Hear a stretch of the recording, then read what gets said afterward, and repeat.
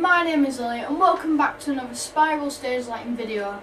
In today's video we'll be reviewing a discontinued light from Chauvet, which is the Intimidator Spot LED 350. Let's get into it. So this light I really do like. They have brought out a new one which is called the Intimidator Spot 355 IRC. This is why they've discontinued this light, but they brought a new one out. It's got some more features, I think. And also I think it's a little bit brighter as well, and also it's the same price as this. That's what I've heard, it's the same price as this. I really do like this light. I've got two of these, but I'm looking to get some more of these, all going to the 355. But yeah, I don't know, I really do like this light.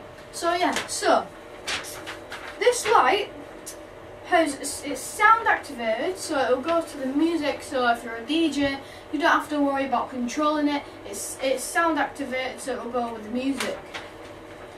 It has a motorized focus, so you can change the focus on the lighting desk.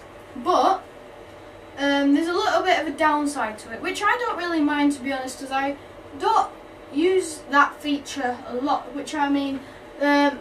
There's no zoom, there's no motorized zoom, you have to do it from the front, but I don't really mind, to be honest. It's not that big of a deal. I mean, some people out there that use zoom a lot, then obviously you want to get a different light to this, but I don't mind, to be honest, because I don't really use zoom and it's really good. And yeah, now this light has a 75 watt bulb. It's pretty bright, to be honest. It's really good. Again, I was speaking in a video before that I was using this for an outdoor gig. This was spectacular. It looked absolutely incredible. I am looking to get more of these because they are just fantastic.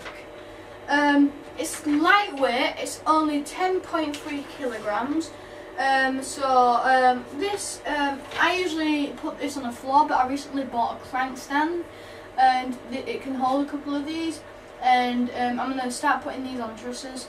But as well, what I do like about these is it's got a prism effect. And what I usually like about using the prism effect on this is that if you were doing like a fast song, you can have the prism going really fast. And also it looks really good because there's a special gobo inside, which is like a dotted spiral. And what's really good is like doing a home position, like prism slowly on the roof. It looks absolutely fantastic.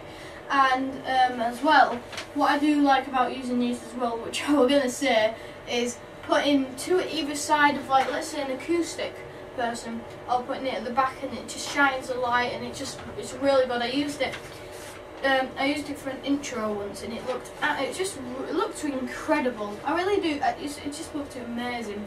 It has got a go-go spin, as you can see on the moment, and it's got really interesting go-bos inside.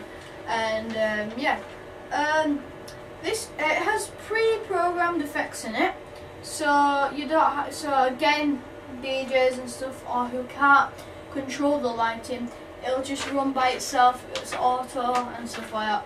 It has 8 gobos and colours. Yeah, the prism effect, yeah, it's really good. Now, the last feature I love how they put this in is on the back of it.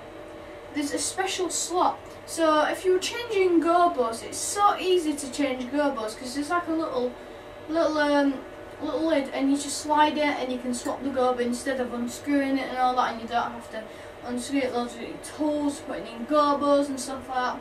And yeah, it's really good, that feature, how you can just slide the door open and you can just slot it in, take the other gobo out, and don't have to worry about losing screws or anything like that. You just put the lid back on and there you are, you've changed the gobo. So I hope you enjoyed this video. Leave a like if you enjoyed it, and subscribe. Yeah, so I'll see you in the next video.